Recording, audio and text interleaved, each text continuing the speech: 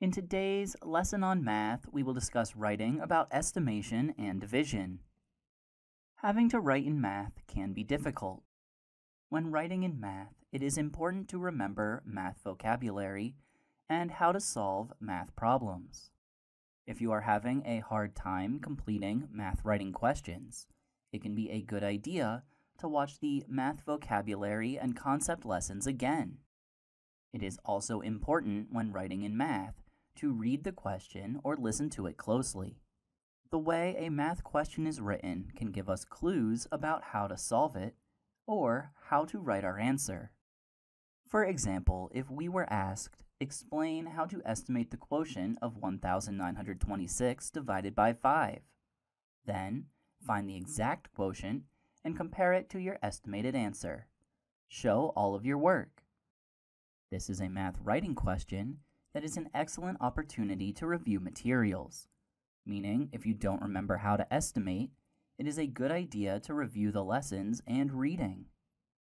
Recall that numbers can be either rounded up or down. If the number in the place you are using to round ends in 5 or above, then round up. If the number in the place you're using to round ends in 4 or below, round down. The quotient of 1926 divided by 5 can be estimated by rounding. Let's round 1926 to the nearest thousand. This means we'll look to the hundreds place to round. Since 9 is above 5, we round up to 2000. The new problem is now 2000 divided by 5. This is easier to solve, and we can see an even easier problem to solve. 20 divided by 5 equals 4. Then add zeros for the tens and ones. 400 is our estimate. Now we need to find the exact answer. We begin by asking how many times does 5 go into 1? Since 1 is too small, 5 goes into 1 0 times. So we move on to the tens place. How many times does 5 go into 19 without going over? Since 5 times 3 equals 15, we put 3 in the quotient over the hundreds place value and put 15 under 19. 19 minus 15 equals 4. Then we bring the 2 down. Since the new number is 42, we ask how close can we get to 42 without going over? 5 times 8 equals 40. So we put the 8 in the quotient over the tens place value and put 40 under 42. 42 minus 40 equals 2. Then we bring down the 6. Since the new number is 26, we ask how close can we get to 26 without going over?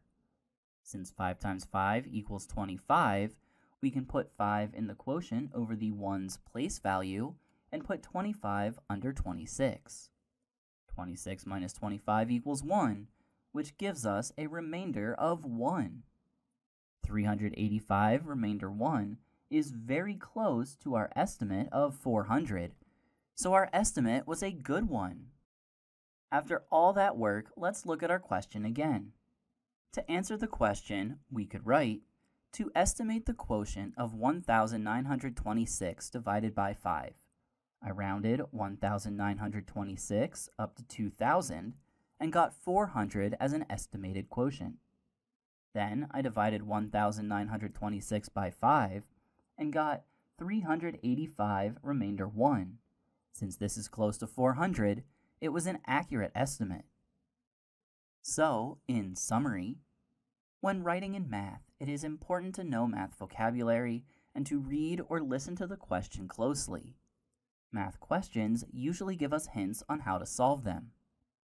For the question that asks, explain how to estimate the quotient of 1926 divided by 5, then find the exact quotient and compare it to your estimated answer, show all of your work, the quotient can be estimated by rounding 1926 up to 2000 and dividing by 5. The estimated answer is 400, and the real answer is 385 remainder 1. For more information on this topic, contact your teacher.